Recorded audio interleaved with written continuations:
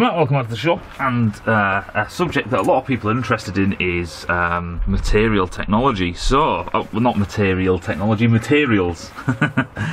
So I have here some copper, and this is some copper that I brute strength. So if your missus wants to be impressed by your fucking how strong you are, get some copper and you can bend it. This is washed out so you can hardly fucking see anything. Let's get some light on the situation. There we go. Right then, so you can see here I've got some copper. It's actually the background that's washing it out. So here you can see I've got some copper. This is 8mm, I think. I've also got some copper flat bar, so you can see you give it a bit of the heave ho. But now that I've bent it, oh you motherfucker, it's work hardening there. What does work hardening mean? Well, basically what it means is that when we bend it, we are introducing stresses into the material, internal stresses, and the more we bend it, the harder it gets. Fucking bastard. Now most things can be work hardened, or a lot of materials can be work hardened. Fuck me, and you feel the heat coming off it. Here comes Isaac to the rescue. So, as you can see,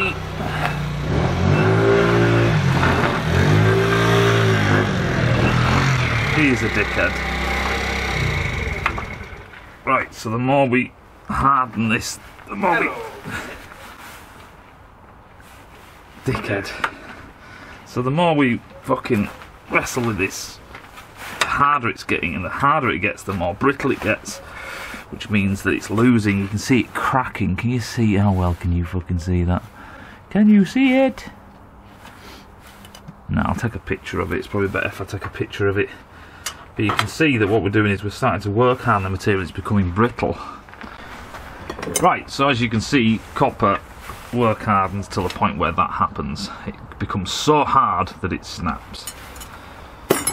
So, another sample we've got, some guy sent me. This is pretty much pure aluminium. This is, as you can see, still quite weak. You can get basically better alloys. A 7000 series is pretty much one of your best. And again, aluminium is quite brittle for the material it is. Has a bit of malleability. Then we've got steel. This is just drill rod.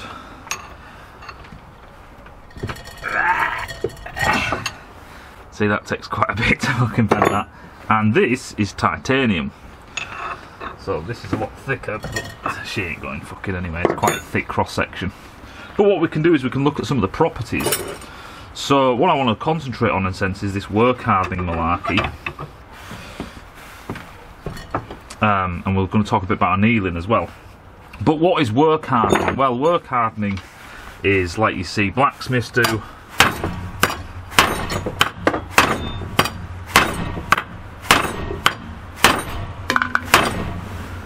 Basically, if you give it a good fucking clout, this now becomes work hardened. Now, someone in the comments did say that if you hit copper with a hammer, then it basically that's a way of annealing it. That is not the way you anneal it. It's work hardening.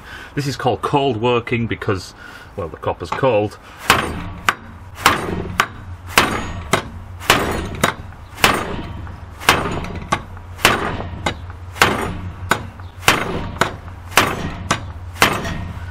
And as you can see, that's pretty much all I can do to squish it. What we'll do is we'll measure that, and then we'll anneal it, and then we'll give it another whack, and you'll see how much we can get out of it.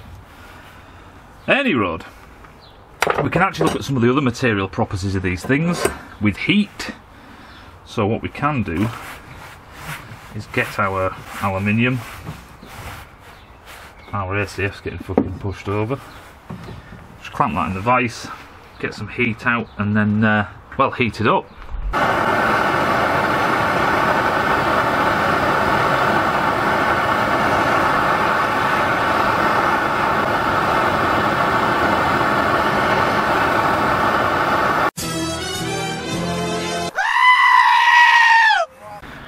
and so what I've done is I've heated the aluminium up, I've heated it up and then just flattened it. This is just so we've got a thinner cross section so you can see what happens when we heat aluminium up just with a blowtorch.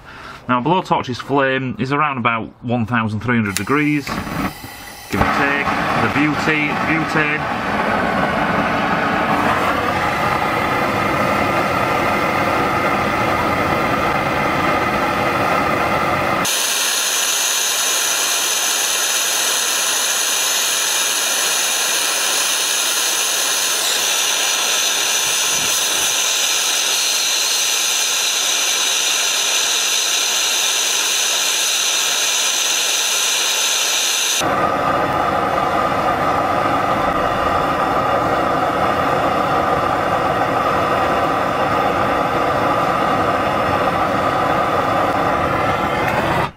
As you can see, the butane torch, we can quite easily melt it.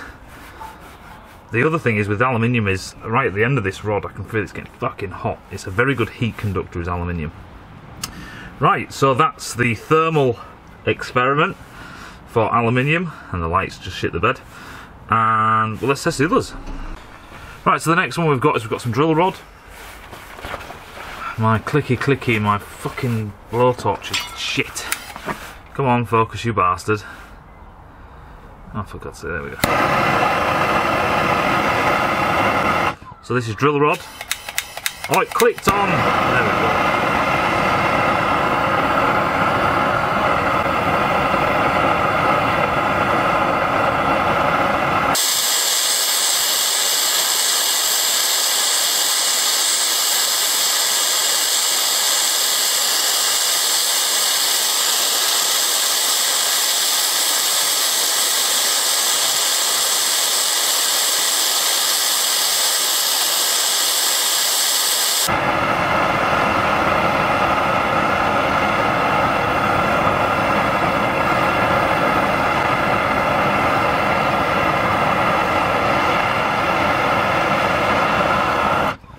As you can see with the steel starts to glow.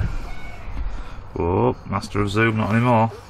The end of the steel, that I'm grabbing one with the other hand, isn't really hot because steel is a poor conductor.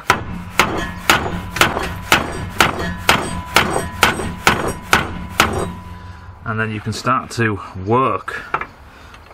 Well, this is called hot working. But you can start to work the steel when it's glowing hot. So that's the difference between steel and aluminium, is that steel, come on, focus you bastard. Steel has a much higher melting temperature, literally pretty much double that of aluminium. Right, moving on. The next one we've got is titanium.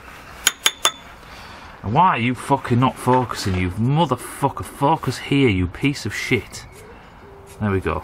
Isaac, stop being a dick. So, next one we're going to do is we're going to heat up some titanium and see what happens.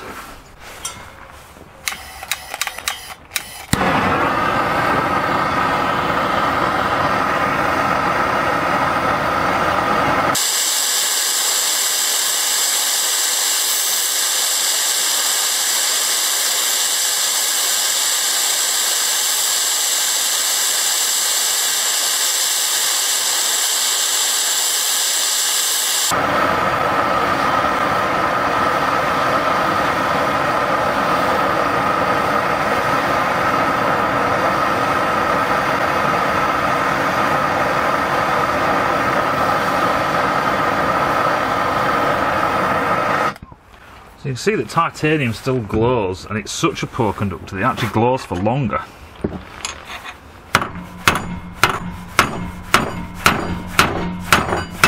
However, titanium retains its strength at higher temperatures more than steel does. We've got tool steel, we'll see if we can get some mild steel in the future. But you can see that titanium is quite light, lighter than steel, but still retains its strength. The most important thing about titanium is that it retains its strength when it gets hot. Hence why we want to use titanium for exhaust valves and stuff like that. Right then, moving on to copper. So what I've done is I've gone and fucked up and I've gone and bent a fucking lovely wave pattern in my copper that I wanted flat. So what can you do? Well, you can get your hammer out.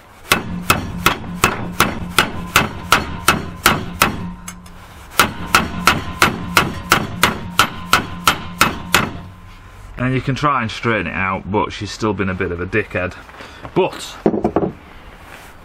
if we heat it, then we should be able to anneal it, which basically means just allowing all the atoms, the structure, to all relax instead of being all fucking bunched up like they are now, and we should be able to straighten it.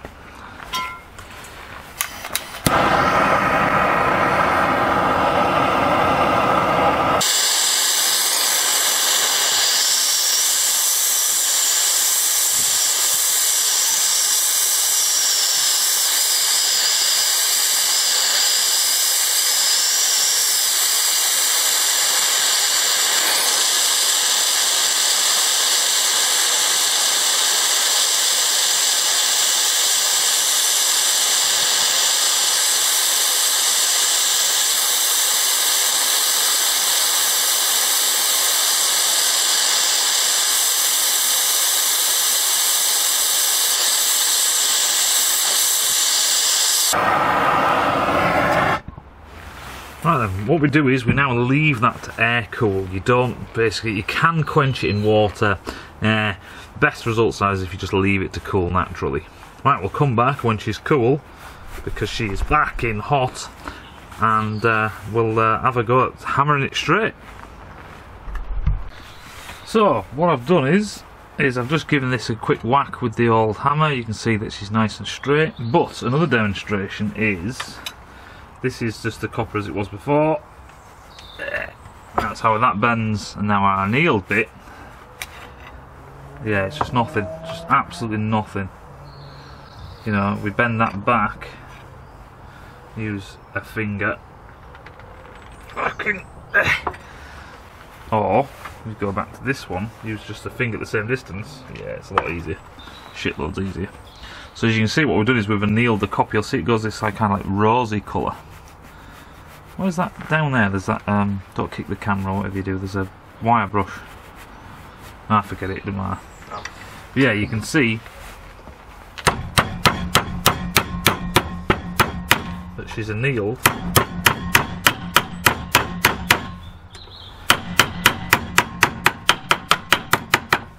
And it's quite easy, but it is getting harder. The more you whack on it, the more you're work hardening it,